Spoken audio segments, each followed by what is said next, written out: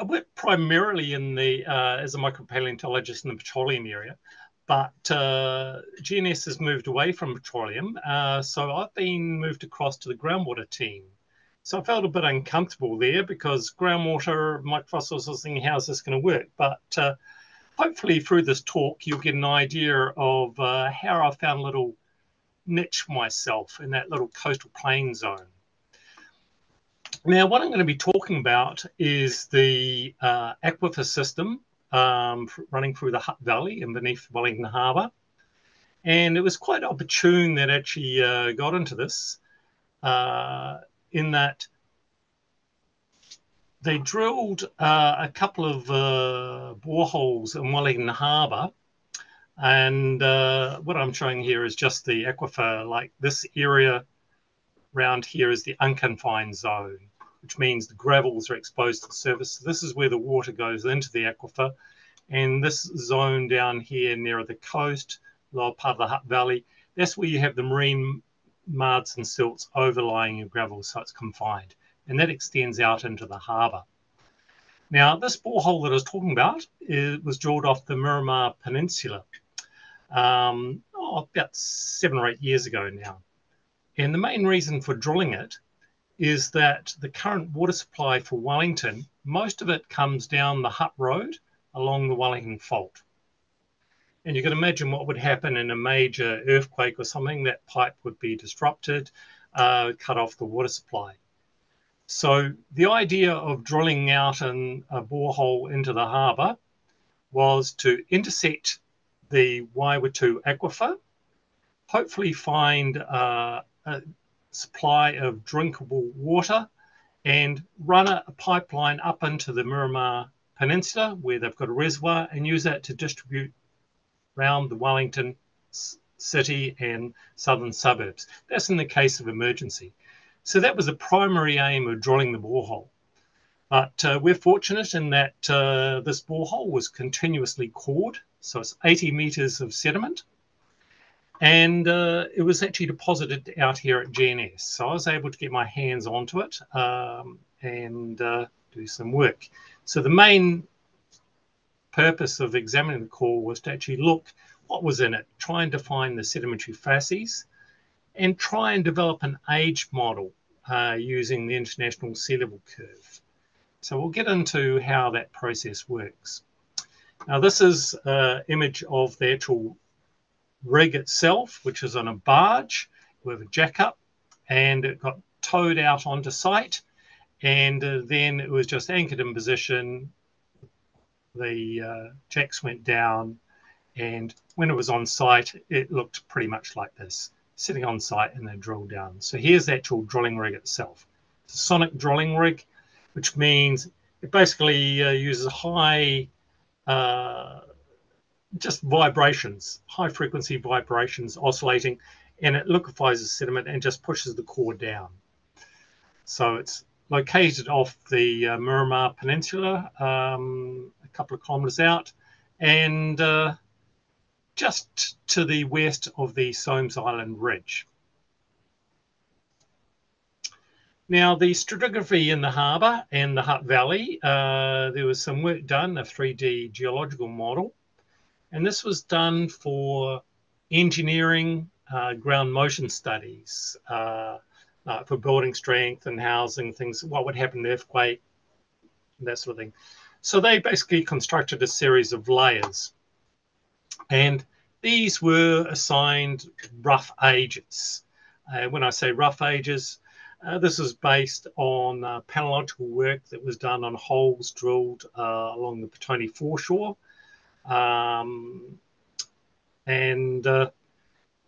That was dated using palynology. And what palynology does, it takes a sample, and the first thing it does, it crushes the sample. So anything large gets broken up. Then they put it in hydrochloric acid, so anything calcareous disappears. Then they put in HF, anything siliceous disappears. And then they oxidize it, so all the light organic matter disappears. And what they get left is the very resistant spores and pollen, and that's what they analyze. So that's the important distinction of palynological analysis. So when I undertake a micropaleontological analysis of these samples, I'm looking at everything that a palynologist would destroy in the preparation of their samples. Now, this is the borehole logs from the borehole that was drilled in the harbour. As you can see from the logs, there's the gravel show up really nicely, clearly identified, the depths and things, the thicknesses. So great stratigraphy, they know what they were targeting and everything. They know the depths, but they don't really know the age or anything. So this is what I'm trying to do. I'll move on. Now, when I got these samples, I didn't look at the gravels. I looked at the mud intervals. So I didn't look at the gravels. I looked at all the mud intervals between. And I washed them as a standard micropaleontological sample. In other words, I took a piece of mud, put it in a pan, dried it out, soaked it in water, and washed it over a 63 micron sieve to get rid of all the silt and clay, and then put the sand residue under the microscope and pick out what was in it. So as you can see here, some nice little micro mollusks and gastropods, bivalves, fragments of shells. It's clearly marine, no problems there. And I'm actually showing some ages here, so I'm preempting a little bit. I'll show you how I get these ages, but just to show you that these marine intervals occur at different intervals down the wall. Here's some echinoid spines and plate fragments, like sea urchins, very common, clearly marine. This is something you might actually recognize. These are fragments of crabs, crab claws and such, which tend to be quite common in parts. Often, you know, if you go along the beach and that sort of thing, you'll see crabs running around. Now, this is a group that's a little bit more unusual. It took me a little while to work out what these were. And these little ossicles, little calcareous ossicles, like sponge-like little features, they sort of fit together.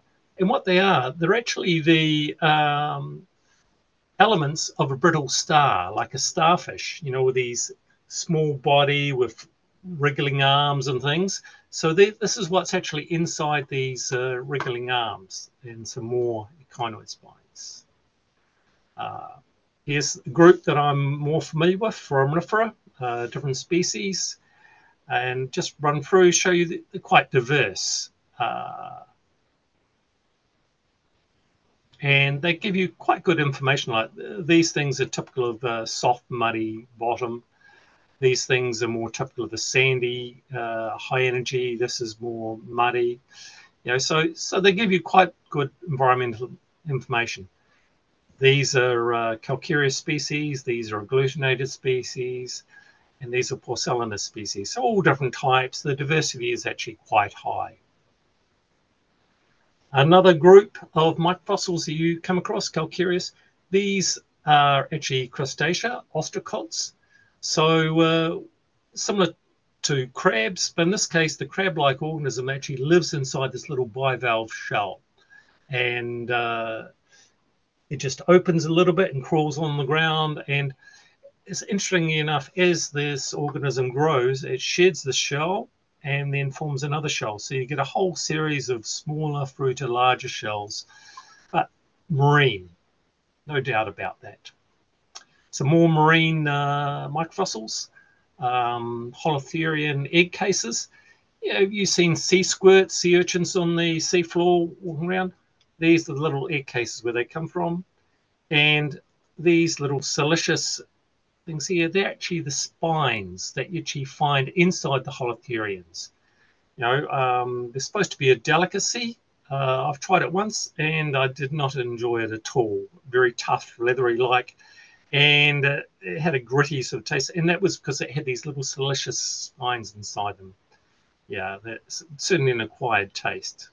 But again, clearly marine. Another group of microfossils I came across, you might recognize some of these. There's these teeth, fish bones, and you can see here a scale. So they're fish remains. Fine. clearly marine. So that's the evidence for marine that I found in these samples.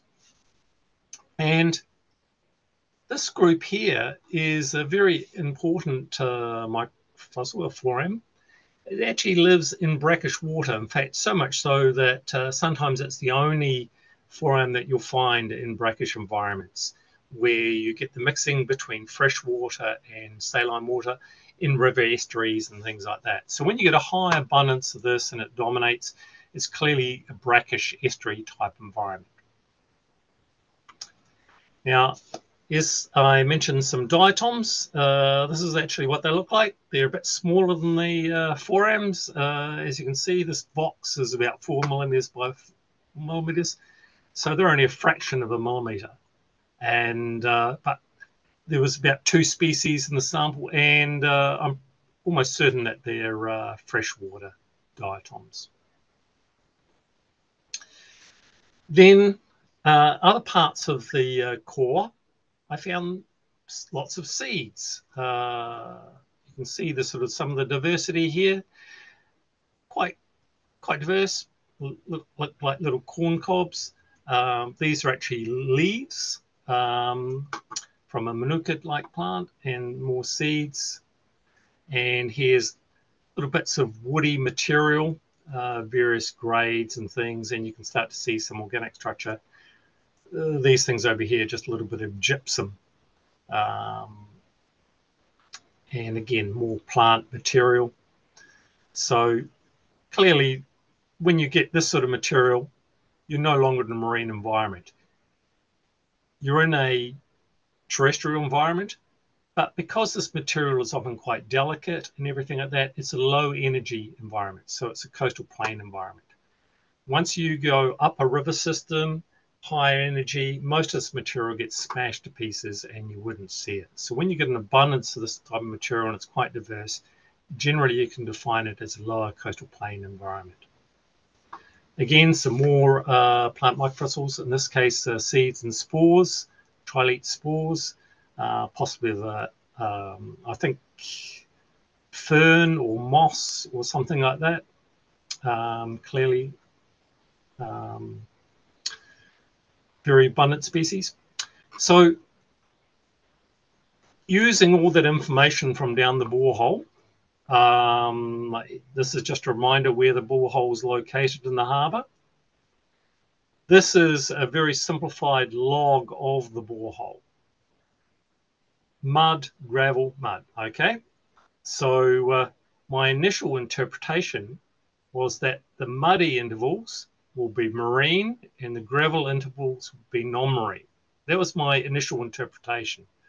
And that is generally what people have based their age models on in terms of fitting it to glacial, interglacial cycles.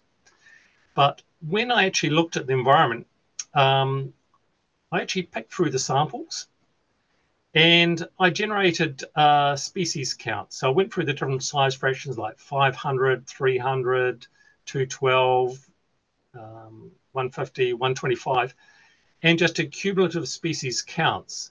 So diversity, essentially. So the higher the diversity, basically the more marine it is. The lower the diversity, the less marine, and then you get to non-marine intervals in between. Like here, you just get a couple of species. They're brackish water things. Yeah, so essentially, I was able to say that this upper mud, this mud, and the lower mud were marine, and these two muds in here were non-marine. This mud in here, it was actually where I found the seeds and spores and things, and also found the freshwater diatoms. And this one I found no diatoms. I only just found the organic matter. So I characterized the facies in terms of marine, the gravels, which are basically the aquifer beds, coastal plain, lacustrine coastal plain, and fluvial fan. I'll get to the difference between fluvial fan and the aquifer gravels in that these gravels tend to be a bit muddier poor quality aquifer, whereas these are good quality aquifers. So work through this. And the interesting thing is when you actually look at this curve, for example, if we just look at this upper mud here, you can see it goes from non-marine, then it gets estuarine, low diversity, then all of a sudden the diversity shoots up. So it's a very rapid deepening. And when you actually look at Wellington Harbour, there's a hard rock sill out here. So you can imagine sea level below the lip of the harbour entrance. All of a sudden it rises up to getting near the harbour entrance. You get storms and things, so you get stuff washing over into the harbour. That's possibly what we're seeing here. Sea level rise a little bit more, and then all of a sudden it just floods in. So you get this very rapid inundation. And then interesting enough, you see a little drop here, a temporary shallowing. It could possibly be an earthquake event. I'm not sure. It's just speculation at this stage. But the interesting thing is, as you come through the Holocene, you come up here and get your peak diversity, and that corresponds to the high sea level, which was about 6,000 to 7,000 years ago. So sea level was slightly higher 6,000 to 7,000 years ago than it is today. So you can get some quite good information just from the foram data, but it's all these muddy intervals in here are really key. The fact that they're non-marine, but they're coastal plain leucostrine, so they're close to the coast. So that's really important. Now, just digress a little bit. And if we actually, I'm not sure how many of you are familiar with the oxygen isotope curve, the work of Lazecki and Ramo. And the oxygen isotope curve is basically a proxy for climate. When you have low values, it's warm climate, and when you have higher values, it's cold climate. So you can sort of see go from an interglacial to a glacial, interglacial, glacial. So you can sort of see the sawtooth pattern going back, in this case, about 800,000 years. It goes back much further than that, but I'm just looking at this part here. And why I'm showing this curve in particular, people are familiar with marine isotope stage 1, 2, 3, 4, 5, but there's a lot more little wriggles in it. And people have assigned various letters and codes to them and numbered them differently. So Railsback and his team went through and formally defined these substages within the oxygen isotope curve, so that basically serve as a proxy for dating. Now, just during periods of warm climate, that's when you have minimal ice in your poles. That's when sea level's high. And during your cold periods is when you have your maximum ice buildup in your polar regions, and that's when sea level's low. So recently, there's been some very good work done in the Red Sea region. So this red curve is actually the curve that I'm showing you, the oxygen isotope curve.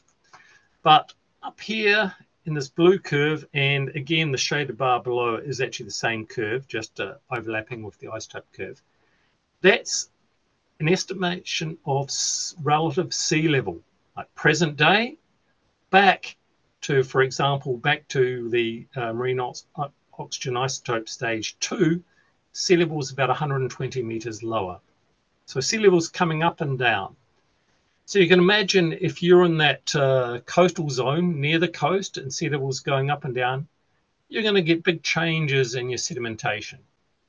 You're going to get marine during periods of warm climate and high sea level. The marine's going to transgress onshore, and during periods of low sea level, during periods of cold glacial climate, sea level is going to regress out. So the basic principles of sequence stratigraphy apply. When sea level rises, your sedimentary belts will move inland, and when sea level falls, they'll move seawards. So it's a very basic principle, easy to understand. Now comes the fun part. I use the microfossils to determine the sedimentary facies. So here's the three marine intervals, and here's the coastal plain intervals. Here's the other intervals.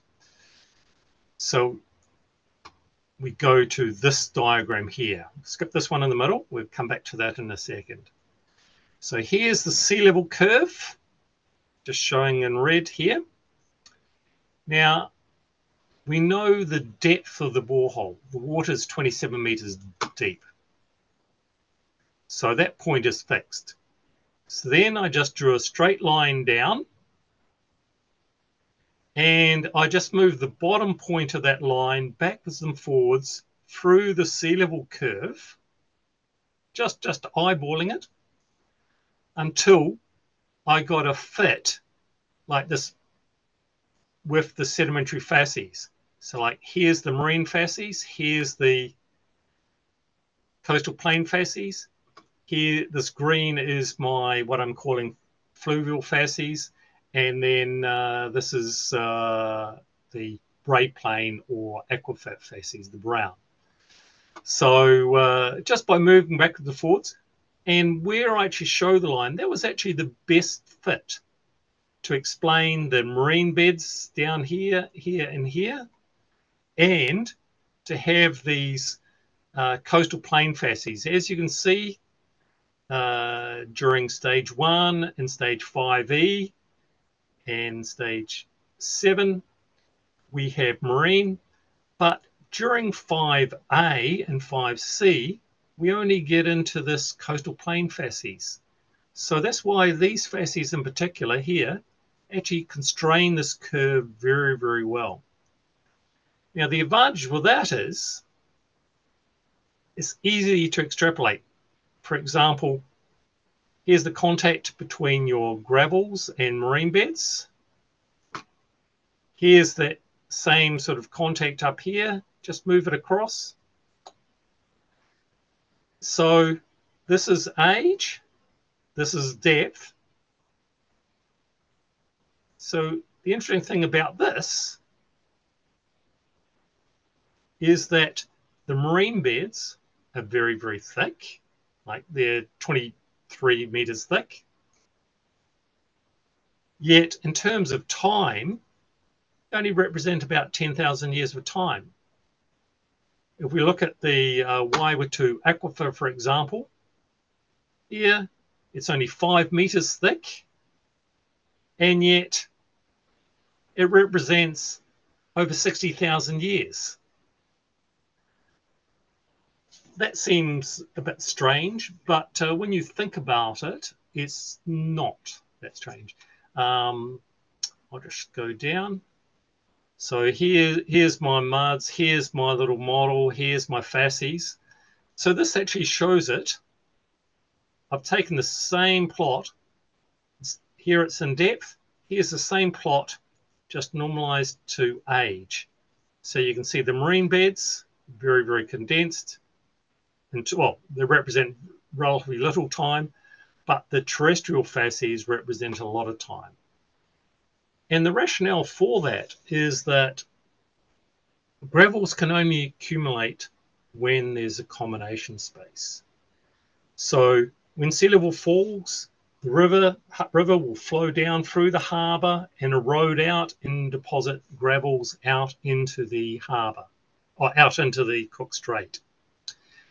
But when sea level starts to rise, the gravels start to accumulate, but they can only accumulate if there's space. So when sea level's low, the harbour, like the harbour and the Hutt Valley is going down slightly, it creates space. So that is what fills up with the gravel. It can only go back up to the level of the subsidence. It can't fill up more than that. But when the marine incursion occurs and it breaches that harbour entrance, it goes into the basin, and there's basically a deep basin in there, which is Wellington Harbour, and the mud just settles out. So it accumulates a significant thickness of mud. So the thickness of the gravels actually reflect the subsidence rate, whereas the marine beds is just, there's a basin there, it fills up. I'm not sure how clear that is, but it's a basic principle in terms of, well, quite unique actually to Wellington Harbour, in that it's a hard rock sill at the harbour entrance, where you have, for example, in the Wairau River in Blenheim, you don't have a hard rock sill. So when sea level falls, the river itself will down cut. And when sea level rises, it'll fill up that down cut and then back on land. So it's a little bit different situation. So Wellington Harbour is actually quite unique. But one thing about this, the slope on this regression line or best fit line is actually your long-term subsidence rate. There's reference in this Sea-Rise project to the New Zealand Sea-Rise project to vertical land movement, because sea level is not just the ice sheets melting and sea level rising as a consequence. It's also, you have to factor in vertical land movement. For example, if there was no ice sheets at all, if the land was subsiding, you would have marine incursion, marine flooding. If land was being uplifted, you would have your shoreline would be advancing shoreward or seaward. So changes in relative sea level can be affected by vertical land movement as well as glacial-eustatic changes in sea level. So it's important to actually add these two together. So this gives you a pretty good constraint on what's going on the long-term rate. So you can see the rate, it's pretty low. It's only 0.126 millimeters per year. Not a lot, but you give it a few thousand years and it is significant. Now, that was the borehole drilled on the harbour. This is another borehole that they drilled on the Quaternary foreshore. And one of my colleagues said, well, what are you going to find in the borehole? So it was quite a simple matter to do. Here's my little facies model that I generated out in the harbour. Quite simple. That was at 27 metres water depth.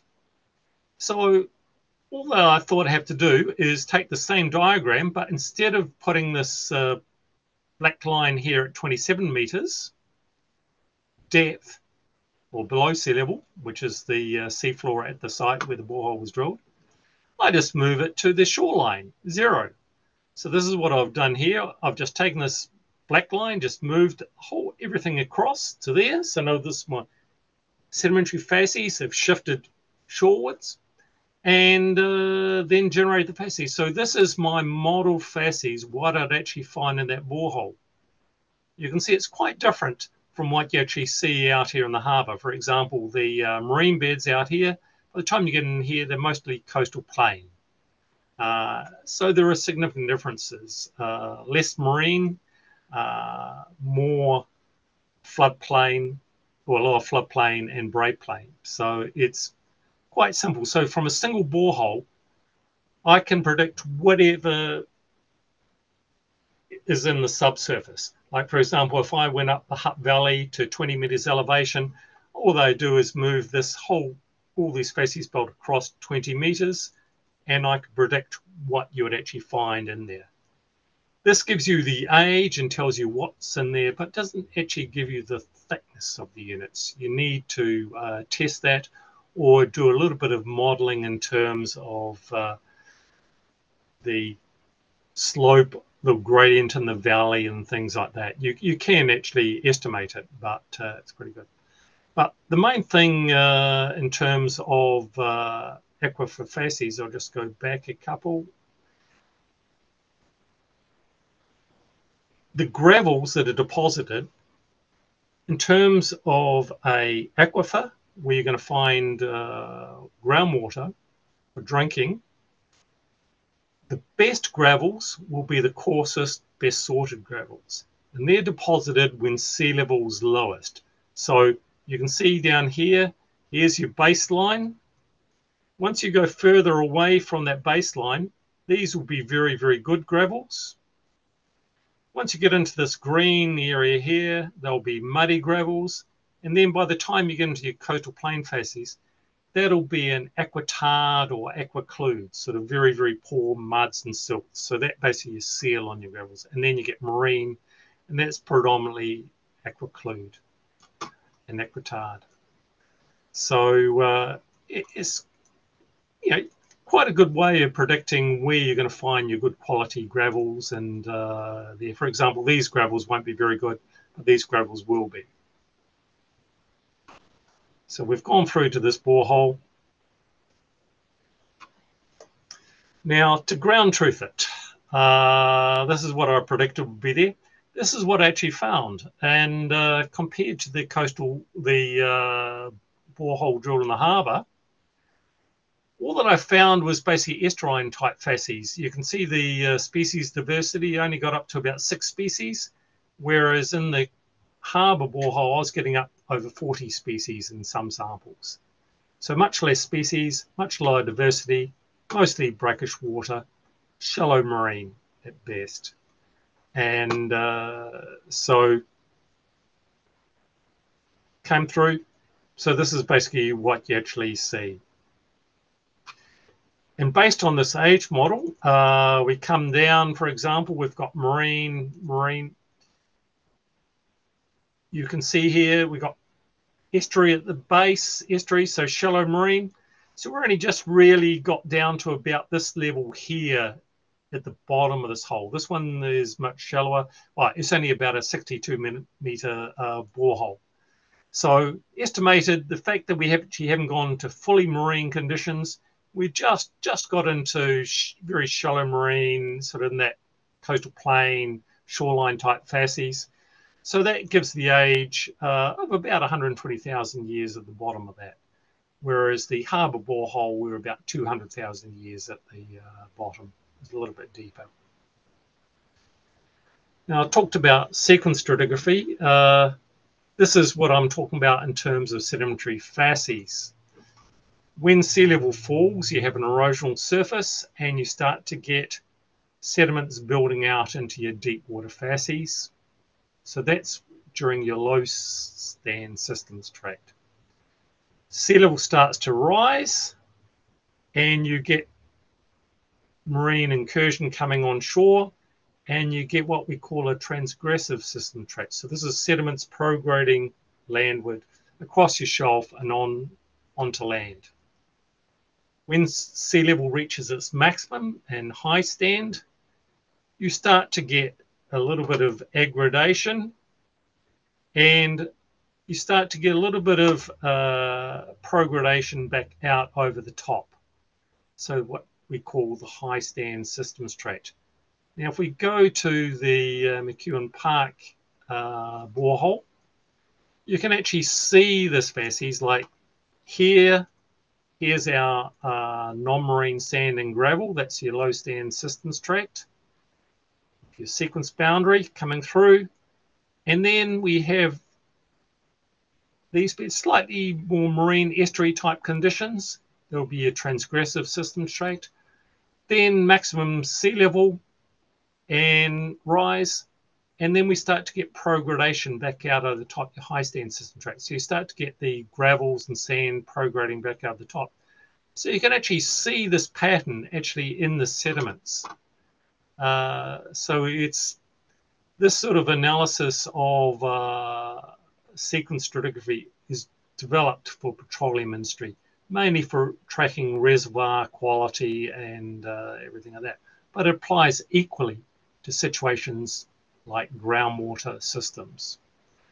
So where I'm working with the groundwater team, my colleagues are focusing on the water, the flow of the water, the quality of the water. I'm interested in the sediments, the plumbing system that transports the water. So it's a good synergy. So that's basically how I fit into this groundwater team. And this is an example. This was just a simplistic cartoon conceptual model.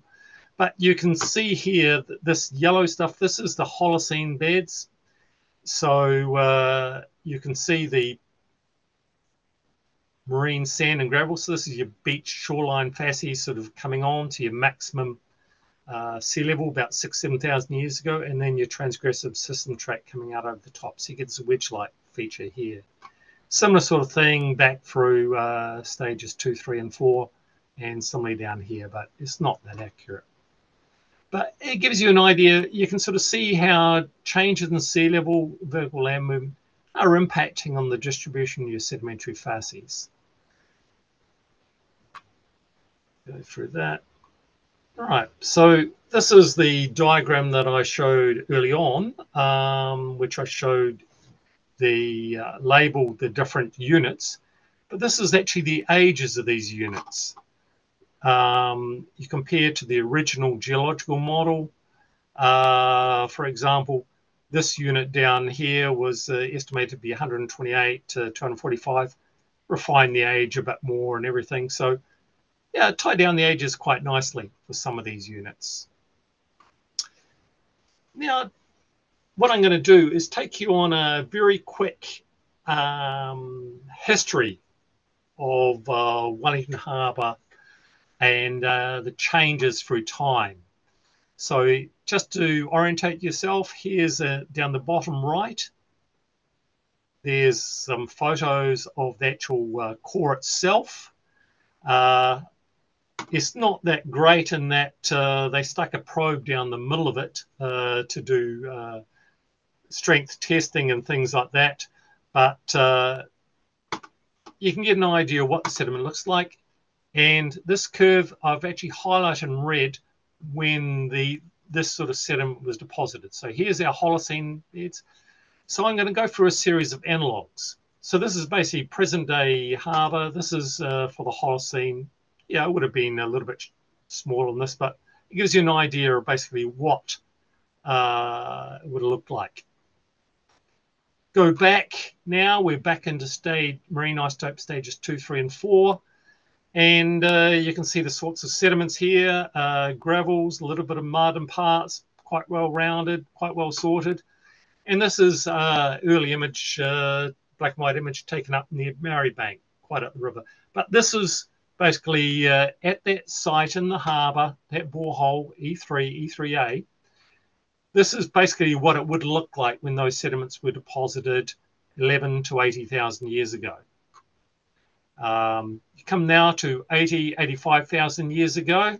You can sort of see where sea level is now. We're just into the sort of coastal plains sort of zone here. And this is an artist's impression of the Hutt River estuary. A lot of swampy ground, vegetation around and everything like that. Yeah, it's quite good. We also, in that same interval, we get freshwater diatoms.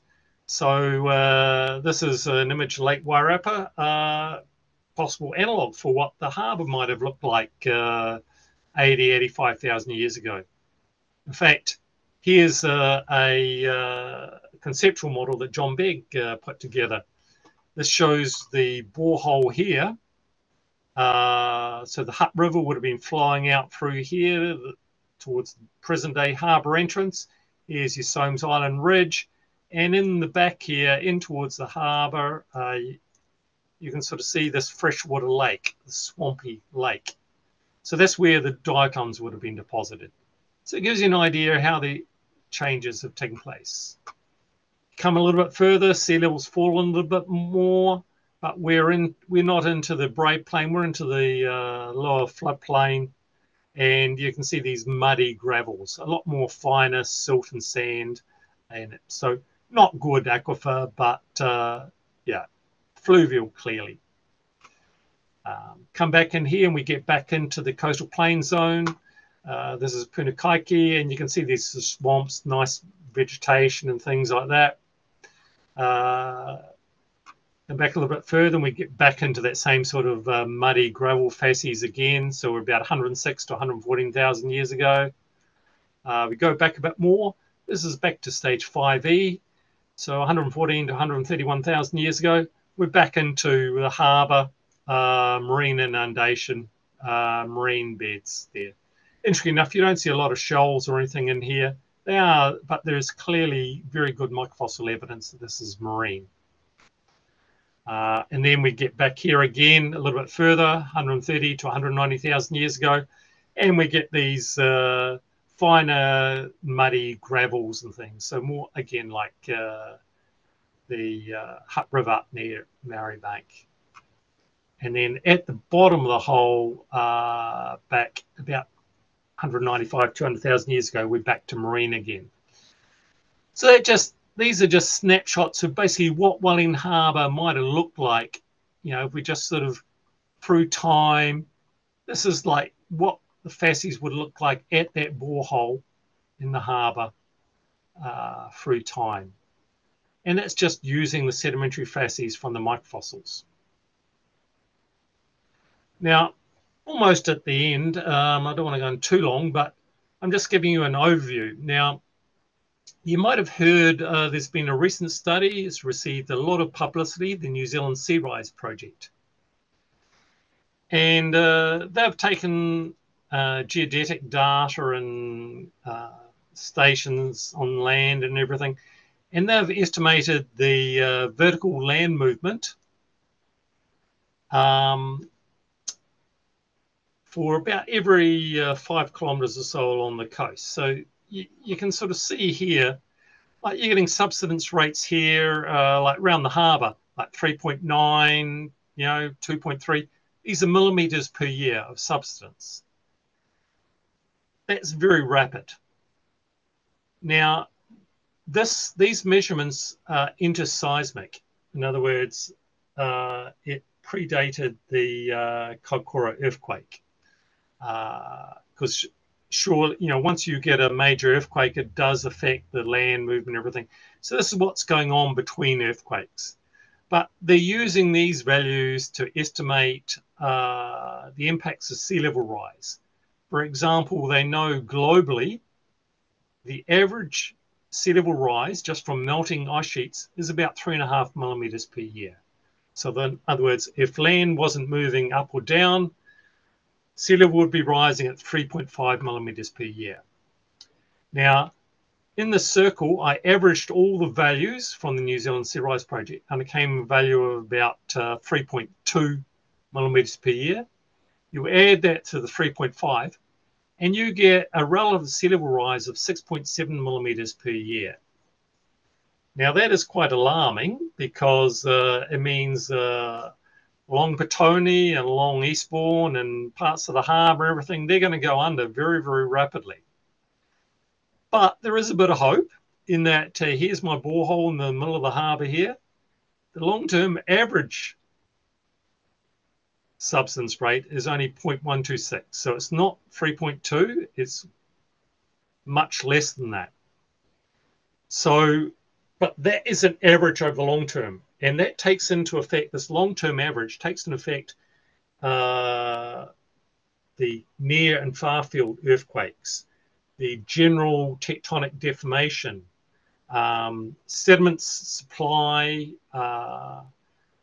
If you, for example, compaction of poorly compacted muds, for example, like those Holocene muds in the harbour, they'll be compacting, so that'll create subsidence.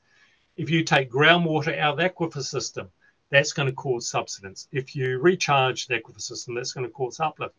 So all this vertical land movement is a sum of all sorts of things.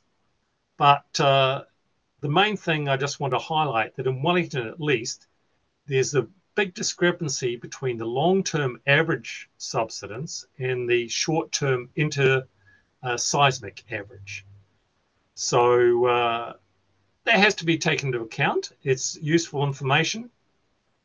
And probably the most important thing is that when there is a large discrepancy between your short-term vertical land movements from geodetic data, your interseismic rates, and your long-term data, you can use the long-term data to, for example, do probabilistic models of seismic events.